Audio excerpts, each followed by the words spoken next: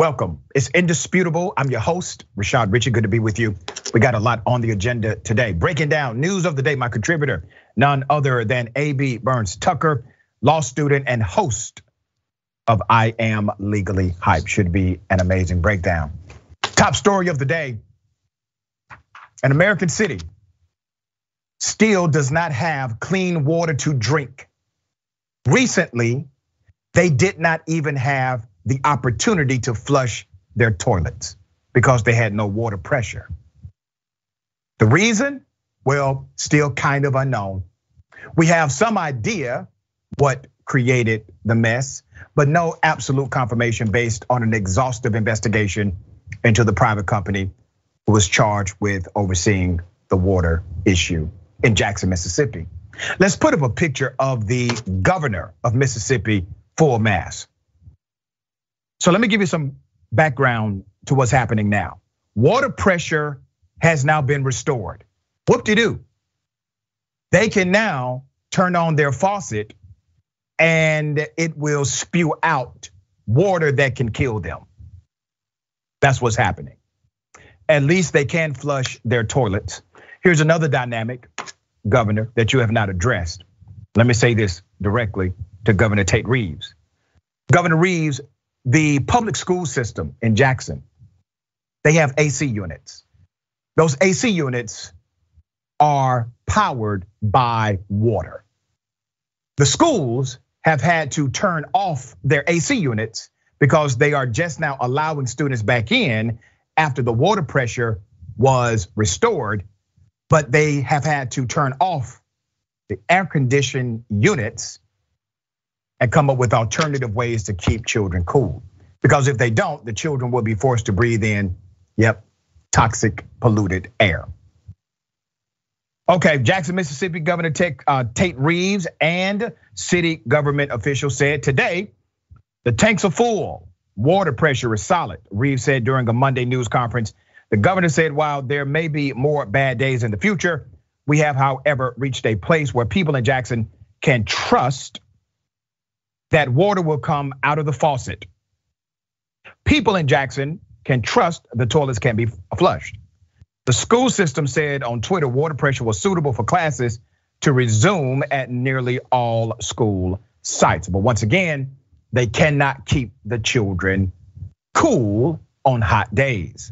There's more. While pressure has been restored, the water cannot be consumed. Jackson residents are still under a boil water advisory, the city said. In order to lift the advisory, city officials must get 2 rounds of clear samples from the water, a process the city hopes to begin midweek. Jackson, home of about 150,000+ residents, had been under a boil water advisory since July 30th due to a high level of manganese combined with the use of lime at the O.B. Curtis plant. That's the private company. That's in nearby Ridgeland. The main pumps at the water treatment plant were severely damaged around late July, forcing the facility to operate on smaller backup pumps. The governor did not elaborate on the damage, nor has the company. We still don't know all of the variables involved in this disaster. There's more. FEMA concerns with drinking water and the restoration. The head of the Federal Emergency Agency, known as FEMA, said Sunday, it is still too soon to say when all Jackson residents will have safe running drinking water. The focus right now is making sure we can get bottled water out, FEMA Administrator Chris Well told CNN's Dana Bash. The city warned additional challenges as repairs are made may impact the improved water pressure. The FEMA director visited the site Friday and said it's not certain when the water plant will be fully operational again. Let's show a picture of the mayor, okay? Now remember, I told you when I first reported on this story that the mayor, Lumumba, he's a progressive, he leads in front, he's willing to say what is necessary to be said. He said the governor not only chose to not invite him to the press conference about Jackson, Mississippi, the governor has never talked to him about the crisis in Jackson, Mississippi. So the mayor said to ABC News, and I quote, As I have always warned, even when the pressure is restored, even when we're not under a boil water notice, it's not a matter of if these systems will fail, but when these systems will fail. There are many points of failure. We're talking about a set of accumulated challenges that have taken place over the better part of 30 years. He's absolutely correct. I did the research here. Here's what else I found. There was a time, ladies and gentlemen, when the Republican-controlled legislature of Mississippi, the Republican governors of Mississippi would actually give grants to Jackson, Mississippi, because of their need and the importance of that population to the state. They stopped. They stopped those grants. They stopped the flow of resources. They stopped the influx of money. Now, the governor, he wants you to believe he just found out about this maybe 2 weeks ago. As a matter of fact, in his press conference, he talks big and bold about, I was just briefed by my staff and here's what we're going to do. Well, damn it, governor, I have a clip of you, sir, talking about this in 2021, which means, just as the mayor has indicated, this was something you were well aware of. So let's not play reactionary leadership here. You could have been a proactive leader and done the right thing by the community of Jackson. But Jackson is not your voting base, is it, governor? 85 to 90% African American, vast majority of individuals there vote Democrat. You get the picture. It was not your priority, but you saw it coming. You talked about it in 2021. So here's what we're doing. Today during my morning radio show, I did a live remote outside of a church in Atlanta, Georgia called West Hunter Baptist Church. Here's some of the pictures from that. We are raising thousands of water bottles to send to Jackson, Mississippi. Last Sunday, I worked with colleges, the AU Center, Spelman, Morris Brown, Morehouse, Clark Atlanta University, to send water to Jackson, Mississippi. For everyone who's watching this news segment, I encourage you to find an opportunity to send water to Jackson, Mississippi. Now, should this be happening? Of course not. Can we talk about the policy breakdowns? Can we wax poetic about what happened here? Of course we can. But our brothers and sisters, fellow American citizens, are struggling right now to just drink water. Jackson, Mississippi. When your house is on fire, nobody needs an arson investigator. You need a person with a fire hose. And we need your help. So I encourage you to connect to the people of Jackson and do what you can. All right, AB, thoughts here. Yeah, so first I want to thank you, Dr. Ritchie, for using your platform and your resources to help our American fellow citizens to help them get water. With that, I want to address the governor first. His actions are not only negligent, unprofessional, and derelict of his duties, but they are dangerous for this population of people. Let's remember that we have children, right? There are elderly people, there are the disabled that are being affected by this issue right now. And this is a 30-year issue, right? So these are things that leadership has known about for years and years and years and have chosen not to deal with. Let this be a reminder of how dangerous gerrymandering is and how important voter rights and voting is, because you need to vote for leaders who are going to support you and do the right thing regardless of what their political ideology is. When you step into that leadership role as governor specifically, you are responsible for the people of your state.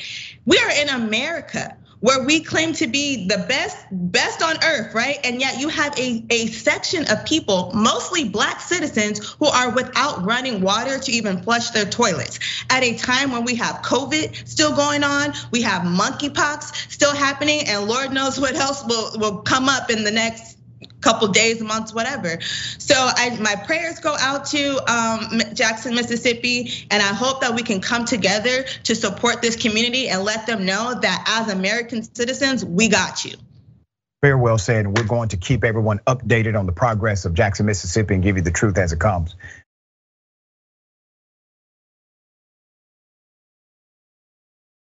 Okay, Donald Trump, in his last day or days of being president, ordered a nuclear reactor on the moon. And the documents seized from his Mar-a-Lago property may in fact be connected. So let me give you the background to this insanity. In the final months of his presidency, Donald Trump ordered nuclear energy to be tested on the moon by 2027, as well as the development of nuclear-powered spacecraft that would orbit the Earth, the moon, and outer space. He also ordered the development of micro-nuclear reactors, small enough that they could fit inside a typical shipping truck that zips cargo along the highway. So during this period, now I know you didn't hear about this, but during this period, the media was actually covering what? If you remember, January 6th protests, riots, terrorist attacks. That's what we were covering. The insurrection and the false accusations of voter fraud, we were covering all of that. And a few paid attention. However, these orders may offer clues about what was included in some of the top secret folders that were in Mar-a-Lago.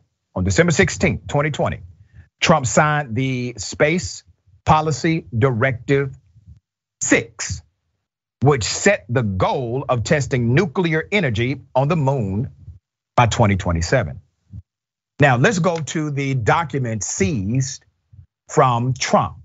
Remember, in the initial leak of what was found in that classified box or those classified boxes, they said, well, there are references to nuclear weapons or nuclear power. A document describing a foreign government's military defenses, including its nuclear capabilities, was found by FBI agents who searched former President Donald Trump's Mar-a-Lago residence and private club last month, according to people close to the matter, underscoring concerns among US intelligence officials about classified material stashed in the Florida property. There's more. Some of the seized documents, ladies and gentlemen, detail top secret US operations so closely guarded that many senior national security officials are kept in the dark about them. Only the president, some members of his cabinet, or a near cabinet level official could authorize other government officials to know details of these special access programs. According to people familiar with the search, who spoke on the condition of anonymity to describe sensitive details of an ongoing investigation. So what do we have here so far? This is not simply classified. This is not simply top secret. This is covert. This is read in only, need to know basis. Members of the National Security Agency, high-ranking executives are not exposed to this kind of information unless they have a need to know. That is above top secret classification. There are multiple levels above top secret, and this is one of them. There's more. Documents about such highly classified operations require special clearances on a need to know basis, not just top secret clearance. Some special access programs can have as few as a couple of dozen government personnel authorized to know of an operation's existence. Records that deal with such programs are kept under lock and key, almost always in a secure, compartmented information facility with a designated control officer to keep careful tabs on their location. This continues to get even more dire by the moment, okay? What is it that he stole? I don't know. Nobody knows exactly what he stole, but damn, obviously is extremely secretive. But once again, if Trump declassified the information, that means it would be declassified for all of us. We could have access to it, but we do not because it's not declassified. Did Trump steal classified documents? Yes. Is it illegal? Yes. Did he violate the Espionage Act? Yes. There was a reason that law was written, and there's a reason why he's being investigated under the prowess of that statute. AB, thoughts here? Yeah, honestly, I think regardless of what your support for Trump is, understand that his actions are irresponsible and careless and dangerous to the American people, right? And I think that what they have found, the documents they have found, juxtaposes his argument that, oh, I didn't know that those documents were in there and I don't know what got packed, it went to Mar-a-Lago. No, you knew, because if you didn't know, then you wouldn't be able to tell us that you declassified the stuff that they had, that they found in your home, right? In addition to, if this stuff is supposed to be under lock and key, why wasn't it under lock and key when y'all moved from the White House back to Mar-a-Lago? So either way, it goes to show that there's a gap somewhere in the story, and there's more to the story than we are putting out here and what Trump is trying to tell us. But people want to drink the sauce, right? And then want to just roll with the punches. But this is dangerous, because when other foreign nations realize how irresponsible the past president was with their information, that can put American people in jeopardy even further. So hopefully we get to the bottom of this, and our Department of Justice does the right thing.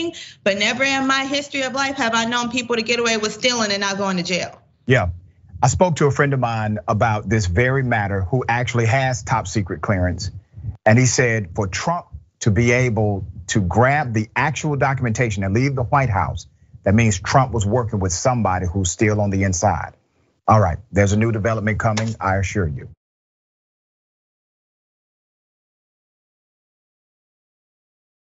Okay. San Jose police, they decide to basically threaten to shoot somebody for recording. That's legally okay. You can record. Here's the video. What's up? Don't tell me, hey man, it's a public park. Hey, no, Michael. Hey, no, What the am I doing? Get in the wrong. I got my daughter here. Roll over. I got my daughter here. Show this shit again. I got my daughter here. No, look, you guys are like, what the f? I'm coming from. I'm coming from. What are you supposed? Hey, dude, you don't roll up on the protest. I got right. As a matter of fact, I do have. You can't be in the park after dark. Hey, what's your problem, dude? Sit up. I want a problem. Sit up, dude. Stop playing around. Come here. I have more video. Now, the irony so far is that Michael, the person who is being detained for resisting arrest. How can you resist arrest when you're not even under arrest? There's more. Maybe you should back the road to this officer. Pretty simple, right? Hey, he didn't do nothing wrong. He didn't do nothing. You roll up on people like that. Continue, you guys? No. He was with his daughter at the park. I thought you had guns out here to play like that. He was with his daughter at the park. He didn't do anything wrong. Oh, he's in the park after dark, which is illegal, right? Okay. You guys are drinking in the park after dark, right? Stop playing around. Come here. We're right here to around. Stop playing. Oh, I'm not playing around. You want to get dumped right now? Stop playing around. These are San Jose cops. They are sworn officers. They took an oath to protect and serve, to uphold the law, to uphold the Constitution, to interact with the community in a way that's noble. It is not illegal to record in public. I wonder what these cops were trying to hide. What were they talking about? What made them react in such a violent, aggressive, and criminal manner? Michael's friend, who uploaded this video, says that they are looking for legal representation. Let's put up a picture of the park. So we have been able to confirm that the park was Roosevelt Park, Community Center and Park. The friend mentions the park keeps its lights on after sunset for night games. According to the city of San Jose's website, generally all city parks close 1 hour after sunset and open at sunrise. If this happened a few nights ago, say around Labor Day, the sun set roughly around 7:30 or 8 p.m. in San Jose. Let's provide a picture, the clearest picture we could get of one of the cops who assaulted Michael.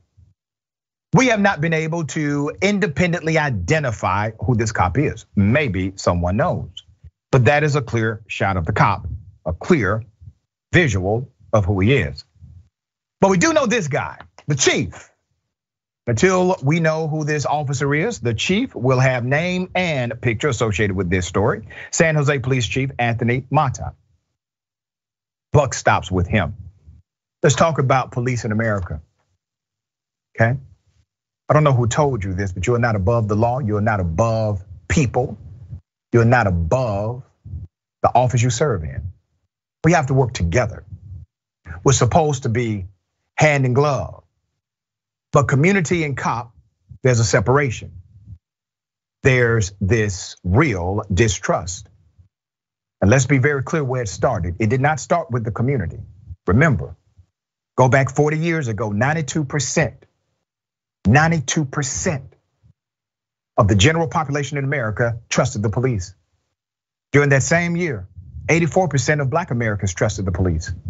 That number has damn near flipped. 96% of Americans believe that some level of police reform must take place. That's Republicans, Democrats, independents, non-political people. Everyone is in agreement that you all are a problem. Except for you, except for the police. Now, who do you work for? You work for us. Who pays your salary? Our hard-earned revenue does. Who are you accountable to?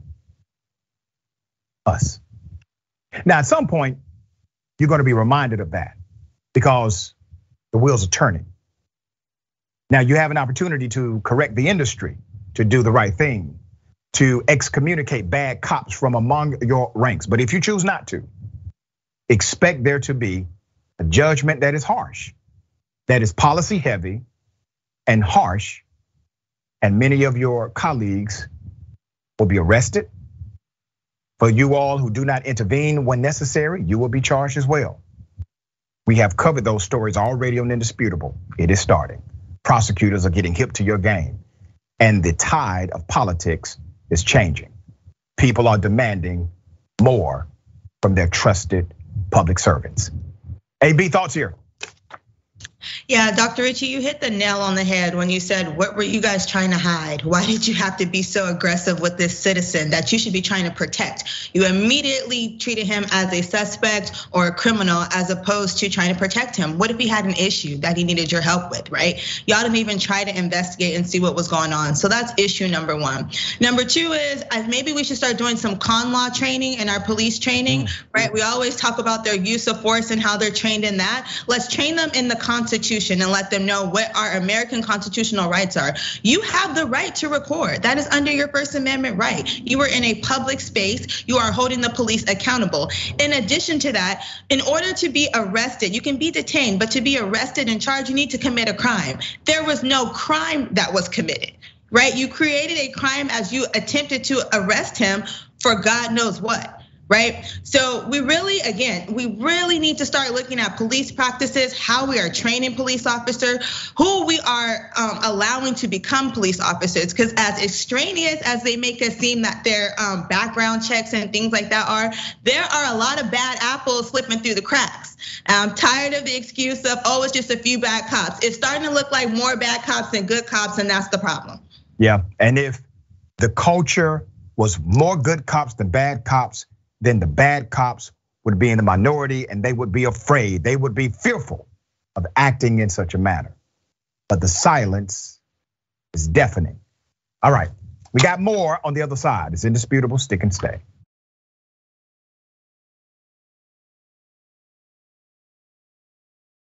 What's happening? Welcome back. We got a lot of show left. Let me remind everyone the watch list. Add the watch list to your watch list. The big homie Gerald Jackson, live weekdays, 12 p.m. Eastern time, 9 a.m. Pacific time. Watch live daily and subscribe at youtube.com/watchlist TYT. Also, shop TYT, okay? We got Member Appreciation Week. It's happening soon. Members get access to new merch, fun perks, and incredible discounts at shoptyt.com. Become a member today at tyt.com/join. That gets you in. All right, and you can get access to the sale. Let's read some of these amazing comments. Nadius Maximus, Dr. Richie, thank you for your continued efforts to not just cover the news, but to become a part of it by helping our brothers and sisters who are in need. Once again, you inspire me. Well, Nadius, you inspire me, all right, and thank you. Iron sharpens iron. That's how this works. All right, travel nurse dragging. Once again, the cops defunded the cops. This will cost the city. Damn right it will. And guess what?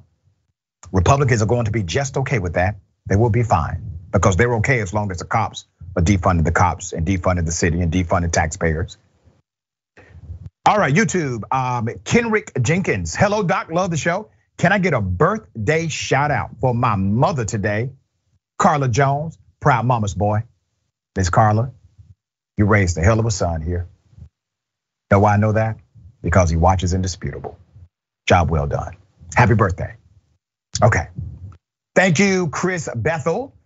Thank you, 32 Antoine. I don't live in Mississippi, says 32 Antoine. But I want to send $100 for water to our fellow citizens, but I can only donate electronically. How do I go about doing this? So I'm going to recommend the Disaster Relief Fund. I may have some additional opportunities that I will personally recommend tomorrow. But look up Disaster Relief Fund. It should give you a good opportunity, a good gateway to connecting with the people in Jackson, Mississippi. Christopher Grant says, I live in Mississippi and things are horrible at the moment here. My heart, prayers, and resources are with the people of Mississippi. And keep us updated on things that we may not know in the news. That's important, all right? Sometimes they try to spin the narrative. We wanna make sure we give you the raw, uncut truth. Thank you, Tyam Young. Welcome to Indisputable. Donald James X, member for 4 months. Thank you so much. Donald says, no other network does more for change than Dr. Rich and TYT, Community for Average People. Activate, boom. Well said, we appreciate that, thank you. All right, ladies and gentlemen, I wish a Karen would. You wanna call the police on them for having a barbecue on a Sunday. I feel free, back off! I'm gonna tell them there's an African-American man threatening my life. This is the lady that was harassing me outside, telling me to get out of this country. No, I told and this you is to go not back my to your country This is because you're my a pain in country. the ass. This is my country. You Yes, like it your or not? ass. You're racist. You're racist. Yes, I am a racist. You are the racist. I'm a racist. You need to Yes, get out. I am. Yes, I am. You are racist, and Yes, I have you am. recorded. And I'm white, and I'm proud that I'm white. And I I'm don't white too, wear baby. a diaper over and my I am head. white too, baby. You see it? I'm white. Even if I'm black, I love it. Okay? I love being black. You're right. You should. I love being black. I love black. That's what God created. Black. All colors. I thought your leg was hurt. Okay? It doesn't matter. It's none of your business what I do. No, you Okay? didn't. It's not. I didn't say that. I didn't say that. I'm calling the cops for you. You're racist. Go ahead. If you're racist, you see all these can't get colors. arrested Look at all because these you're people. racist. Look at all And you these were the one that was tables. Look at all these smacking me. tables with I colors. wasn't smacking I wasn't you. smacking you. You were came up to smacking me. You came up to me. She's racist. You came see all up to color you. people? No, you shut up. Don't talk to my mother like that. Okay? You're racist. I have you I am recorded. racist. I am. You are being recorded. I don't. You're gonna be recorded. What? She's racist. She followed me here. Can you take it outside, please?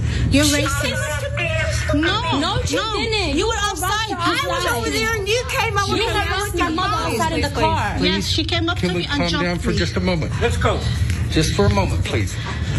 She harassed my mother in the car because jumped my me mother in was the double car. parked. She told me, I don't dropped like me you off dressed right like here. that. You're not in this country. Get the hell out of this country. Well, Okay? I apologize for that.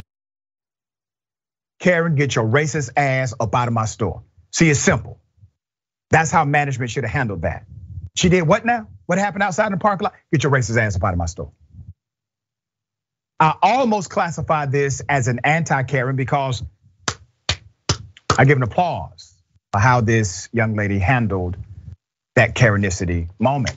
Yes, sometimes you have to directly approach a Karen on their terms. What happened in this case? The Karen did admit that she's in fact white and that she's racist. She admitted it. The reality is that many individuals, let's put a picture up full mass, many individuals, they carry around this level of racism every single day. It's not the encounter that's the most dangerous element about Karens in this world. It's the non-encounter.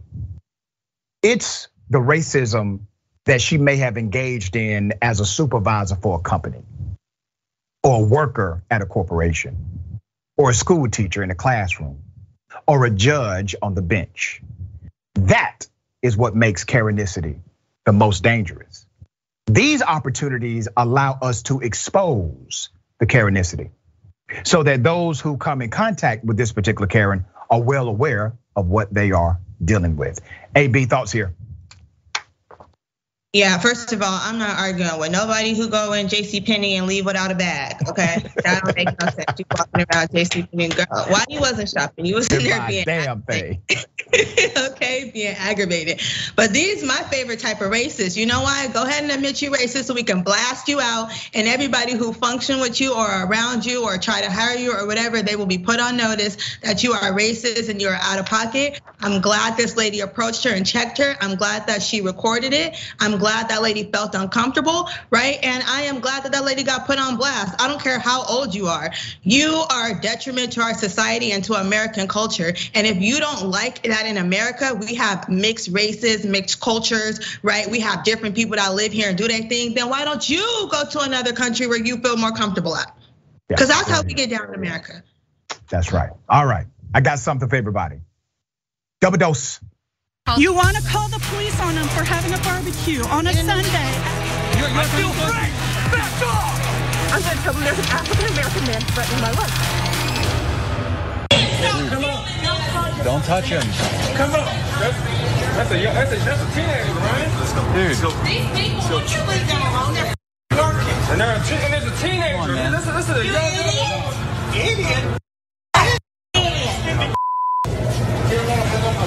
I commend this teenager for keeping his cool. We all know that Pop should have caught them hands for what he did, but he did not. The young man decided to exercise restraint, to act in a way that was mature, to be the adult in front of the adult who just harassed him. Now, according to the narrative, this was a teenager. This is a teenager working hard at Walmart. There's a conflict. The male Karen engaged in physical combat, which means he should have been arrested. That's against the law. But it looks as if he was able to walk away. He did get scolded by a few other customers and other employees, but nothing more than that. You can't go around putting your hands on people, period. But this guy took it to another level by literally physically attacking a teenager because of an argument or disagreement. Conflict happens, part of humanity. The friction of life happens to everybody. But doing this was going too damn far. That's why we highlight it. Why? To provide a mirror for reflection and possible correction. AB, thoughts on this? Yeah, I saw assault, I saw battery, I saw harassment, I saw child endangerment, right? Why are you not in handcuffs, sir? You are absolutely lucky that that child decided not to lay you out like you should have. And I don't condone violence, but what I do know is you could turn one cheek, but after the other cheek, it ain't no more Bible. And that man turned about 3 cheeks. Yeah. And that Karen got to walk off unscathed. Yeah. He was lucky that day, but this getting ridiculous. He need to be in handcuffs. And for those who are keeping record, I turn no cheeks. I'm not that kind of Christian. If you run up, I will deal with you personally. Now let's put up the first screenshot here before it turned violent. Now see this? Not violent, nothing criminal yet, just an argument. Second one, there it is. That's called physical assault. It's against the law. All right, we got more on the other side. It's indisputable, stick and stay.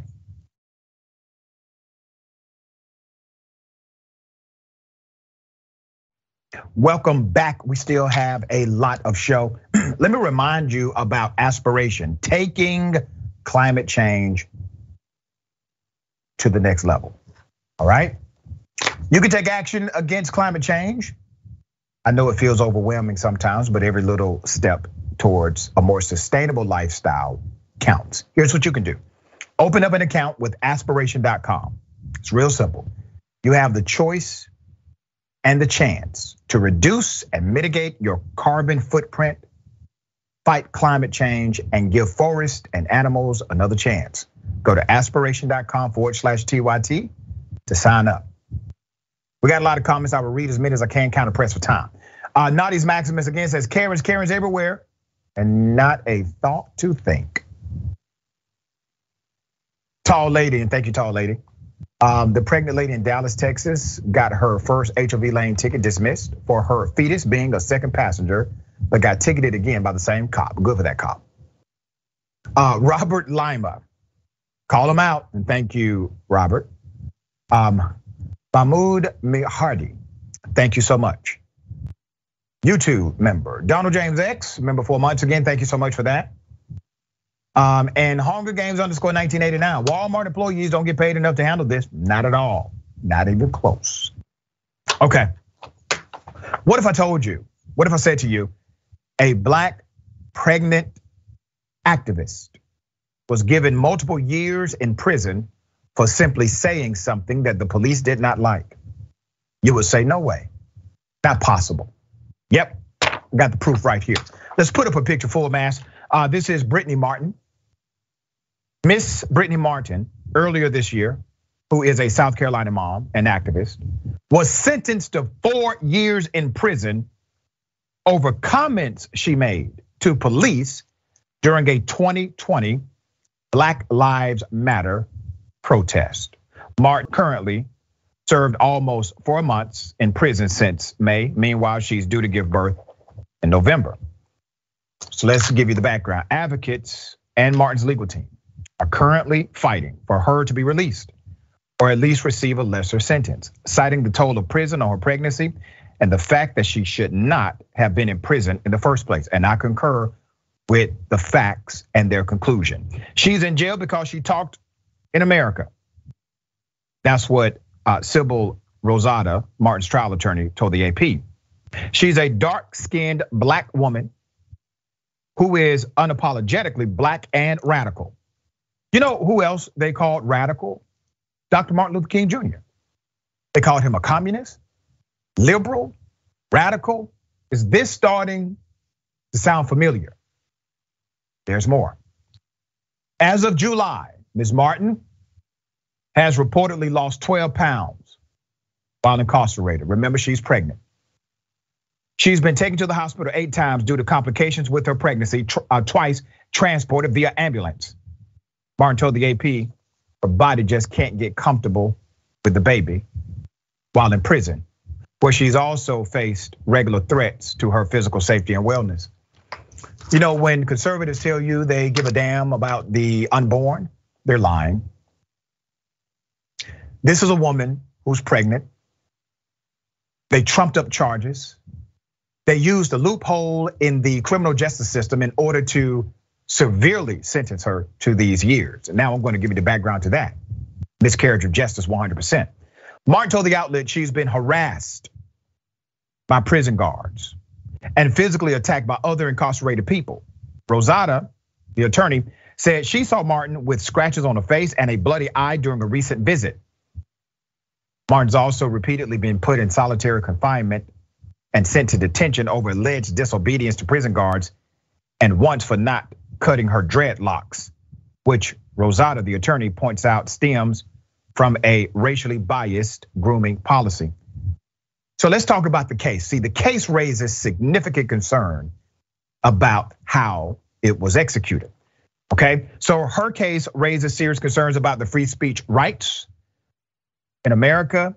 Martin, whose brother-in-law was killed by police officers who shot him 19 times over a carjacking in 2016, was filmed at the protest, which was sparked by the police killings of Breonna Taylor and George Floyd in Sumter, South Carolina, May 2020. The police officers Martin addressed in the video were in full body riot gear, armed, and on the brink of unleashing tear gas on the crowd. Yet they determined that it was Martin who posed the real threat. She did not. She said things that they didn't like, and they decided to arrest her. Now watch how the criminal justice system victimized her again. In contrast, the jury actually acquitted Ms. Martin. Let me say that again. A jury acquitted Miss Martin of a charge of inciting a riot and only found her guilty of breaching the peace. I'm going somewhere with this. Breaching the peace is only punishable by no more than $500 as a fine and up to 30 days in jail. That's your maximum. The jury also never reached a verdict on whether Martin threatened the officers' lives. Yet because prosecutors said Martin had breached the peace in a, and I quote, high and aggravated manner, and the high and aggravated manner crimes carry up to 10 years in prison. Martin was sentenced to 4 years because of the way the prosecutor charged the case. The attorney told the AP that the judge did not permit her to explain to the jury how high and aggravated charges affect sentencing. So what do you have here? You have a jury that says, you know what? She didn't do the rioting thing. She didn't incite a riot. No, we don't agree that she threatened the police. Did she disturb the peace? Yeah, we'll give you that one. Disturb the peace, okay? According to the jury, they assume $500 fine maximum of 30 days in jail. They were not told that because of the high and aggravated statute that applied due to the overzealous prosecutors, that she could in fact get up to 10 years. That part was left out of the jury instruction. Why? Because they knew good and damn well the jury would have never convicted her of a violation of breaching the peace if they knew this woman could go to jail, prison for 10 years of her life. Now, who do you think is pro-life? Do you still believe these individuals give a damn about your right to exercise a constitutionally protected dynamic or unborn life inside of a mother? No, they don't give a damn about that. That's a talking point for them. It's a political ploy. It's a way to grab power, utilize a methodology in order to sustain, retain, and obtain power. All right, AB, thoughts on this? Yeah, prisons are supposed to be reserved for the individuals who have violated our laws, right? Who we as citizens have decided, you know what, you're not following the values and rules of America. Not people who actively and proactively advocate for the same rights that the people who came over here and hijacked this country came over here to do for, right? Like, this is terrible in the sense of me knowing how harsh prison conditions are, right? As a pregnant woman, when you are forced to be in a prison where you don't have adequate food, right? When the environment is unsafe, where you can't even sleep properly because you're on this thin mat and a wired bed, for being an advocate for change, for being an advocate for justice. That is not what you deserve to be in prison for. And I do think the pro-life people who are so concerned about a mother aborting mission on a child should be concerned about this, because stress in this capacity is one of the best ways to lose your child. Yeah, we're going to follow this story. I know the attorney is working hard in order to get justice here. We stand with you. We stand with the activist, and we stand with the community. We will continue to bring updates as they come.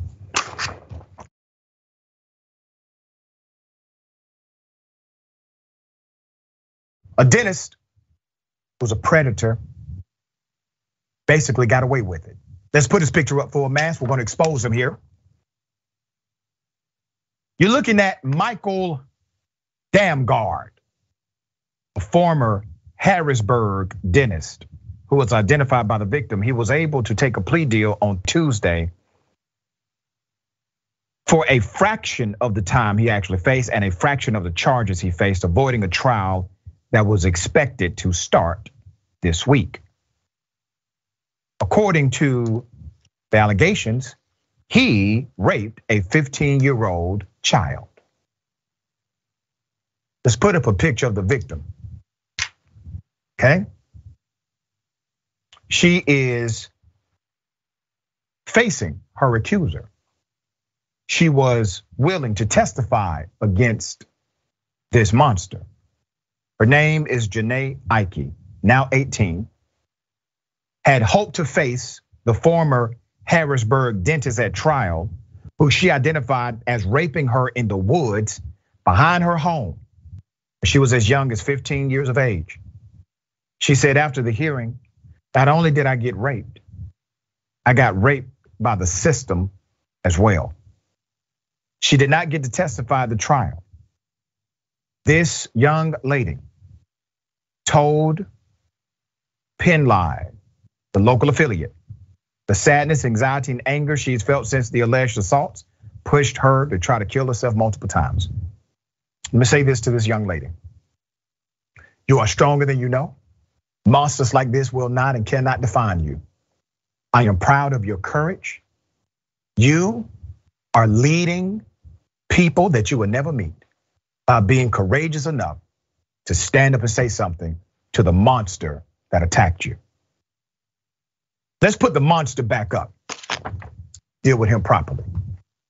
So the court of law has shown its inability to properly deal with a scumbag like him. He has money, he has lawyers, he has resources, and he has reputation. But sir, today you're in the court of public opinion, and I know how to deal with you just right. Let me give you background on the assault. During an interview with Penn Live last week, the young Ms. Ike described her unstable childhood home and said Dr. Damgard raped her 4 times after the pair met through Meet Me, a social networking platform. According to the young Ike, Dr. Damgard asked how old she was, and she said 15.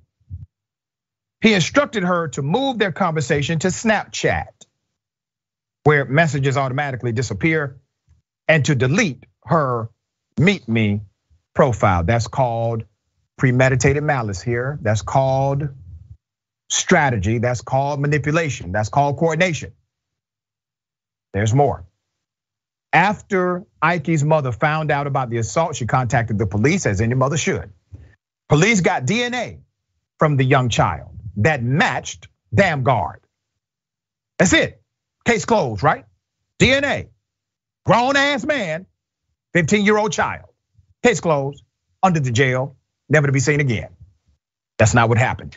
After the final sexual assault, she reported, but she had just turned 16, which changes the legal threshold of sexual consent in their state law.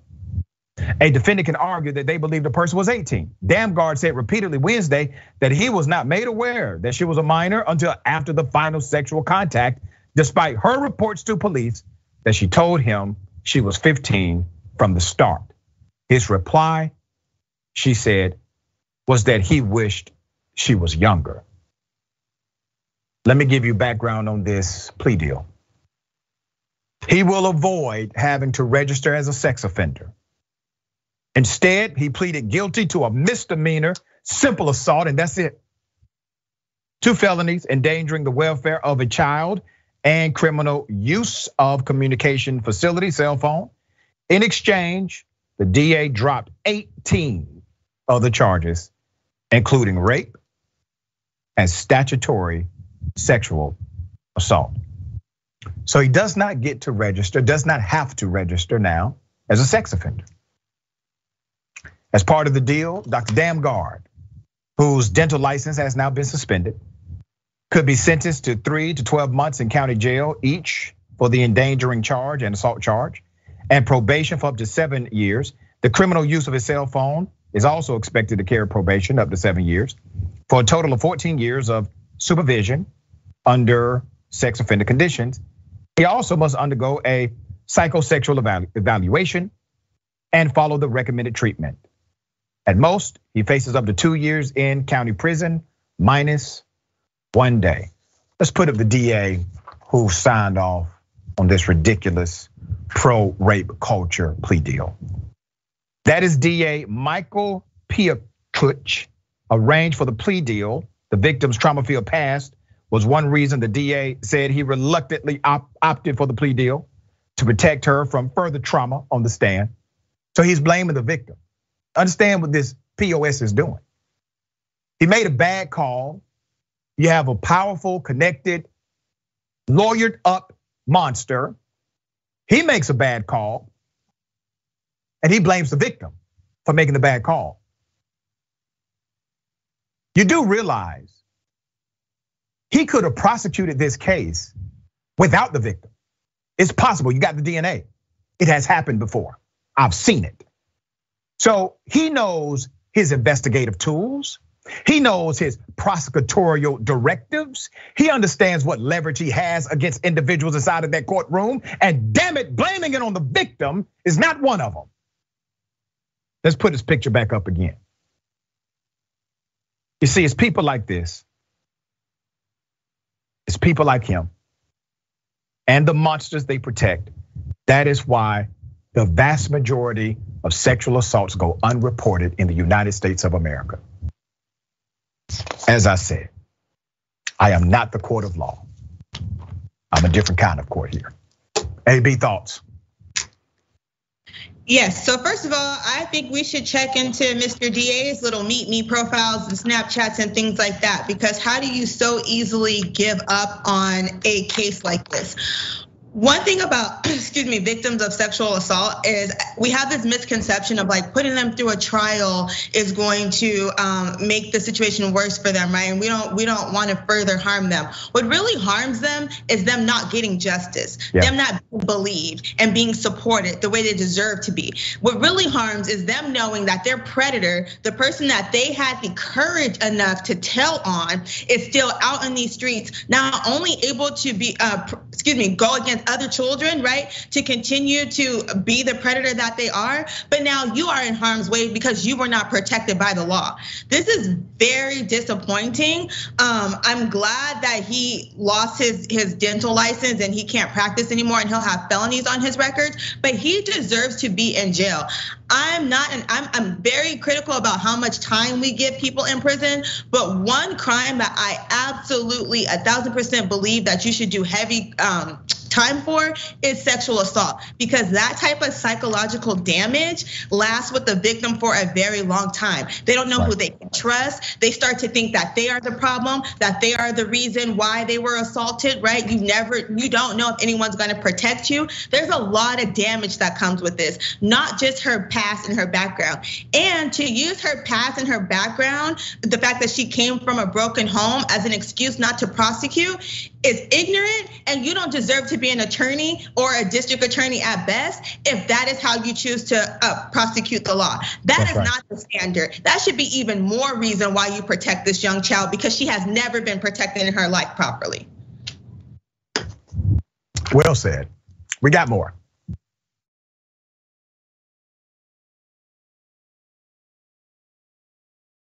Welcome back. We got a lot of show left. Always good to be with you. Thank you for continuing to opine. Okay. Jenny B says Republicans are pro-white, pro-born life. That's it. Yeah, pre-born life. That's it. Yeah, pre-born life. Make it see the silver-haired dragon. A pedophilic predator will offend again and again. This is nothing new. The DOJ website openly admits that most rapists and sexual predators usually get little to no prison time despite convictions. That's true. Exoteric dragon. I bet AB even spits fire snoring in her sleep. She doesn't snore. Yeah, she does spit hot fire. Absolutely agree. C. Michael Henson. Thank you, C. Michael. Martin was a threat to these cops only because she was an activist and spoke truth about the injustice system in this country that they are a part of. That's accurate. All right. A teenager was arrested at an LA-sponsored event, LAPD-sponsored event that was supposed to be about bringing community together. Here's the first video.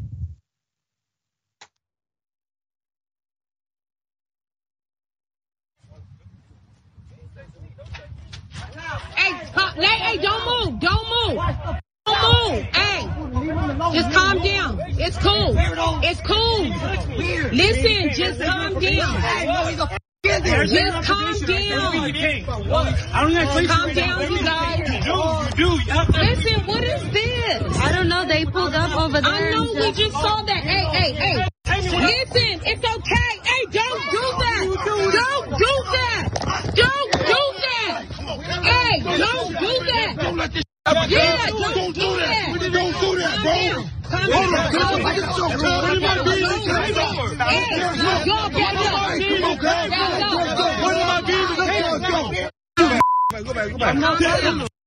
Go back. No, hey.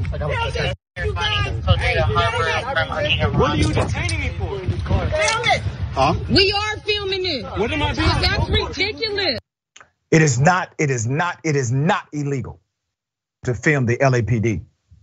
It is not illegal whatsoever, not even close.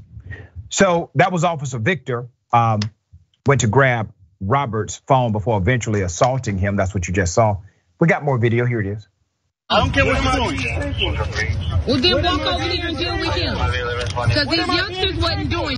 What am I being detained for? What am I being detained for? That's fine, do whatever you gotta do. What am I being detained for? What am I being detained for? Step yours, dude. Or you're gonna get tased. What am I being detained for? He's scared. Down for us, or you're gonna get tased. This is your warning. What am I being detained for? Come on here and slam them youngsters down like that. Sir, we're dealing with something. Dealing with what? Hey, listen. Just calm down. This was during community movie night. This was meant to spark trust between cop and community. This was meant to enhance the LAPD's public relations profile. This was meant to instill trust. Wow. We got the newest perspective of the incident directly from Robert himself, the person who was a victim. Here it is. Let him detain him. What is he detaining him for? What is he being detained for? What am I being detained for? What is he being detained for? You ain't searching me. Don't touch me. Don't touch me. Don't touch me. I ain't on probation. I ain't on probation. Hey, I ain't on probation. I ain't on probation. You can't touch me. You can't touch me. You're being detained. For you're on probation. For what? I never say you're on probation, or I say you're being detained. For what? I don't know explain to you right now why you're being detained. You do. You have to have a reason to detain me. You can't detain me without a reason. What are you doing? What are you doing? What are they doing? What are they doing, bro? What are they doing? What am I being detained for? What am I being detained for? What am I being detained for? Once again, cops saying somebody is resisting arrest who's not even under arrest to a person who's not under arrest. The young man was accurate on the law. There is a law that says if you're on probation or parole, cops could basically ask you at any point who you are, provide ID, etc. So the young man knew the law. Let's put up the picture of the scene that's so dramatic, especially in the context of this was supposed to be a community building event. The LAPD co-hosted the community movie night with Harbor City's city council this weekend, intended to boost relations between residents and the police. But instead, all were left with images of LAPD officers brutalizing, pointing tasers, and handcuffing kids on community night. Did you see any kids commit a crime here? No. The first disheartening video first appeared on Film the Police's Twitter account, showing Robert, who was supposedly helping out at the event, a volunteer, approaching a couple of officers with a camera while they were arresting two young men, one who is said to be Robert's best friend. Nothing illegal about this. You can record the LAPD. Let's put up the other still here of the officer. We've been able to identify this individual as Victor Quezada. So Victor turns around trying to grab Robert's phone. Once again, this is when the act became illegal, in my opinion, and the officer crossed the line into criminal territory. It's at this moment, the gathering crowd cries out in fear of the young man's safety as the situation now escalates. So far, the LAPD has killed 13 people this year. And keep in mind, while a fatality did not happen this time, it could have. One of those teenagers could be dead right now. There's more. Film the Police goes on to say, He heard from Robert's mother, who makes plain her son is not a troublemaker. He has never been in trouble with the law before. The act of filming the police has been established by the US Supreme Court. Straightforward. As part of a person's what? First Amendment rights in the United States of America. It is not illegal to film the police, according to the US Supreme Court. Nonetheless, Robert was apparently arrested with his bail set at $25,000, requiring his mother to pay $2,500 out of pocket to the bail bondsman company. And guess what? When you do that, you don't get your money back. The bond company keeps it. This video has garnered obviously significant attention online, including from Wendell Pierce, who is best known playing Detective Bunk Moreland on The Wire. This was a tweet from Mr. Pierce. Watch this thread. For the millions of police encounters, there are the thousands of violent escalations that sour the public trust. The paradox is this was an event to nurture community trust and outreach. The police unnecessarily escalated this situation. Well said, sir. Very well said. Okay, so you have a community that's trying to engage the police thoughtfully, trying to create unity between cop and community. What do the cops do? They don't give a damn about your community. They showed you who they are by the way they viciously attacked young citizens, and one happened to be a volunteer who possibly wanted to be a cop himself. AB, thoughts here? There's so much to unpack here. First of all, we know that LAPD has a reputation. I'm not gonna go too far into it because I don't want LAPD bothering me. Second of all, I just commend this young man because he was about one flip away from giving that police officer a stone cold stunner. So now we see why they choose to use violence because clearly they can't fight, which is another reason why I say we need to go ahead and improve our police training, right? Because that little 6 weeks that they spent running around that track in Inglewood clearly wasn't enough. Because you don't know the law and you don't know the Constitution, which you are entrusted to protect and serve our community. And all you're doing is you got protected by your homeboys and you almost got served with a whooping by that little boy. But that being said, I'm glad that this video made it mainstream, right? And I hope that our citizens, especially here in Los Angeles, pay attention to what is happening in our police departments, right? Police are getting dangerous. And I think this just goes back to my statement earlier. There must be more bad cops than good cops, or these bad cops wouldn't feel so emboldened to keep acting the way they are acting. Yeah, and let me make sure I clarify this quickly. When she says more good cops than bad cops, if you are silent in the face of bad cops, you are a bad cop. See how that works? Okay, we got more on the other side. It's indisputable. Stick and stay.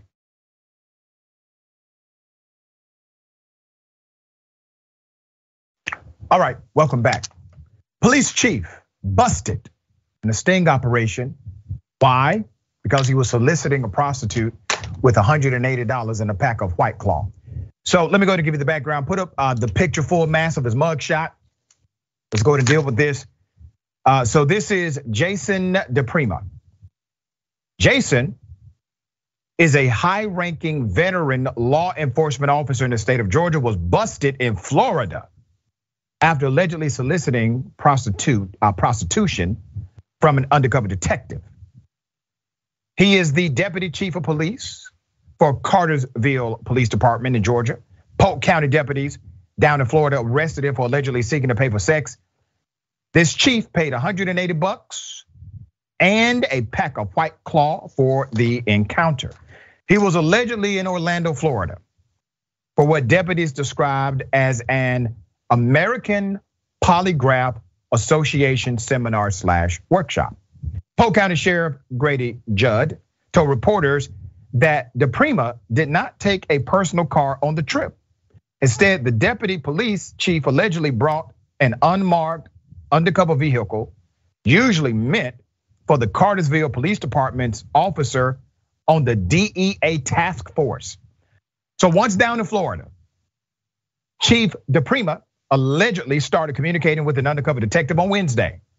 He agreed to engage in sex acts with her, but backed off saying, "I got spooked," authorities said.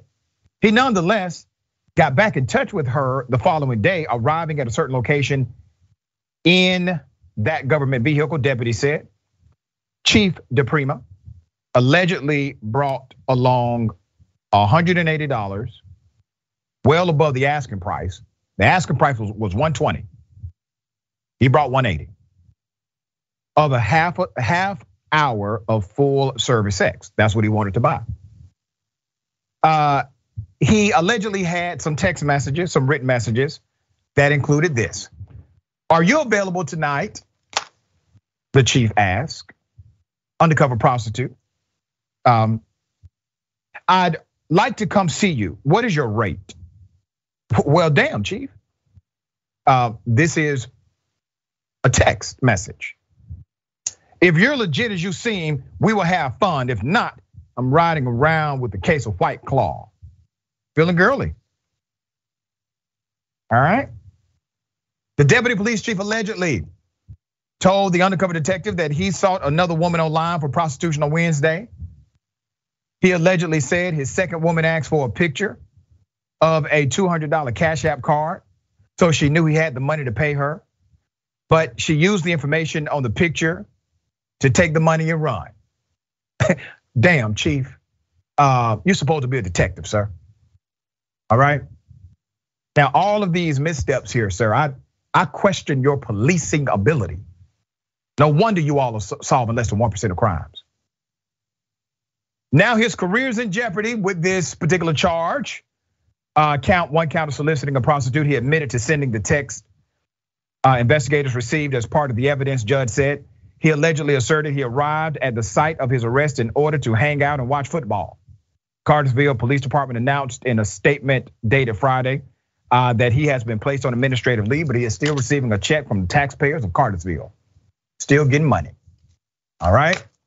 The man literally just tried to spend taxpayer money on a prostitute. Now, what grown people do, that's what grown people do. My issue here is that you the police, sir. You are the police. I do not expect you to just be corrupt in one area. If you're corrupt in one, you're corrupt in another. That's how I look at it. All right, thoughts here, AB?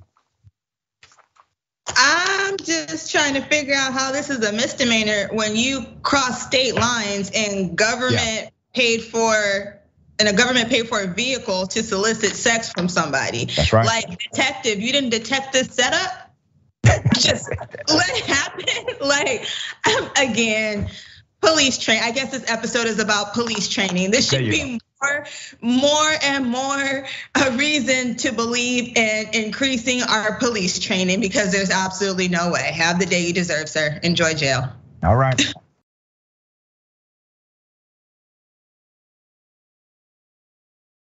Okay, cop who killed a 14-year-old child is now on paid leave and coaching, okay? Let's go ahead and do this. Let me give you an update on the initial story that happened back in December of 2021. Here's the video. Oh, Richie, yo, he's right here. You wanna roll up on him? He's right there, isn't that him? Let's go. Yo, Dorsey Jones, what's up, man?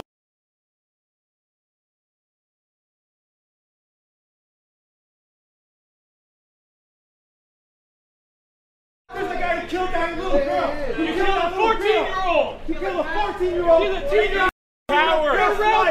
You killer cop piece.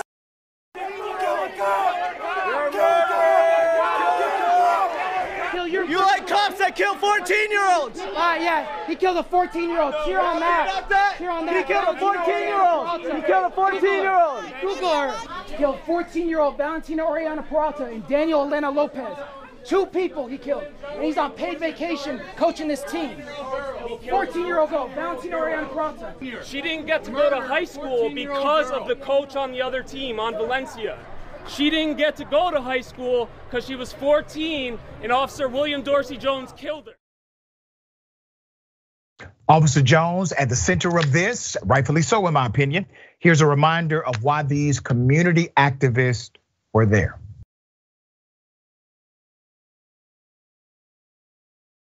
We have a victim down. Victim down.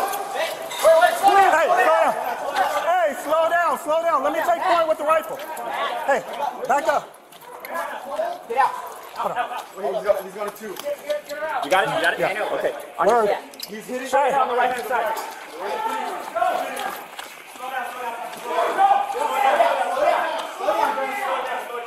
Hey, she's bleeding. She's bleeding. Hold up. I got it. Shots fired. Shots fired. Shots fired.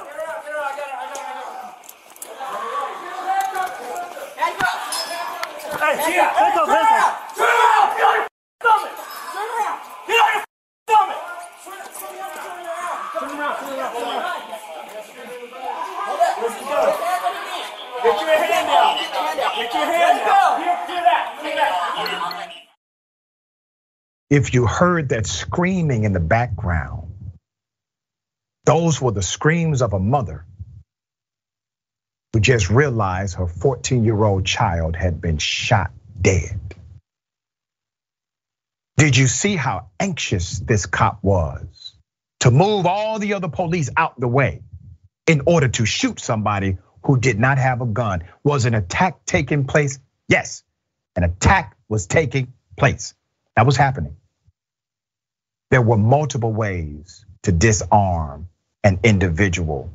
Now, the issue here is that not only is the cop on paid administrative leave pending an investigation, the issue is that many individuals are taking the side of the cop.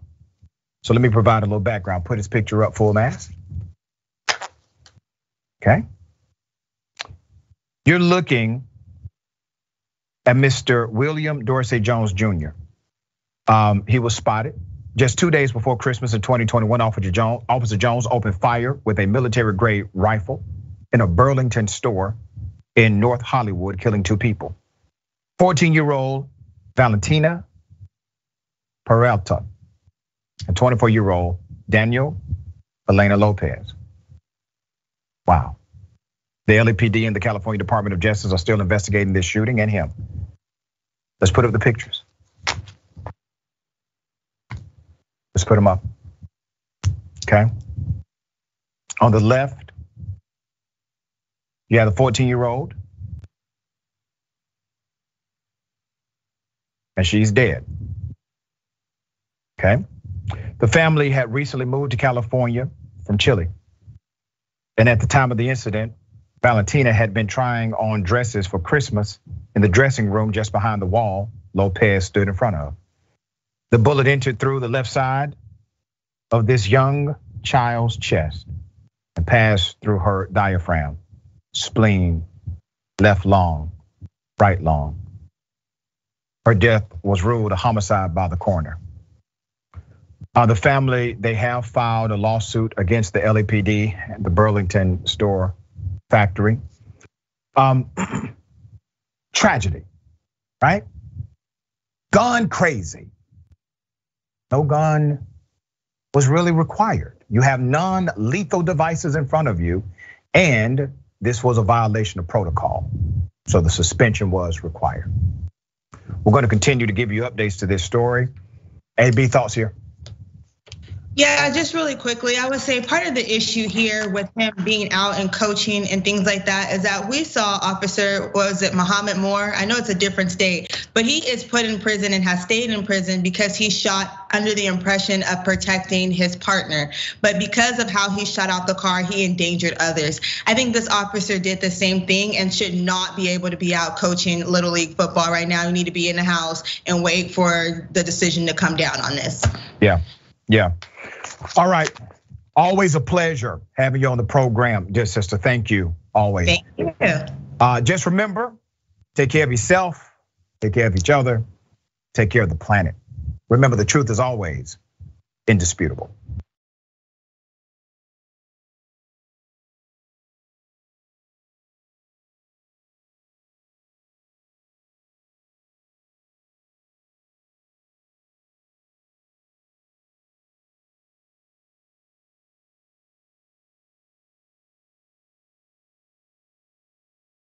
Welcome to Indisputable. I'm your host, Dr. Rashad Richard. We got a lot happening today. What do we do on this show? We tell the truth. You know why we tell the truth? Because the truth is simply indisputable. Rashad, great to be here. Congratulations on the new show. And I gotta let everybody know that Rashad and I go way back. People still need health care, so I won't stop. People still need criminal justice systems reform throughout this country, so I won't stop. And you won't stop either.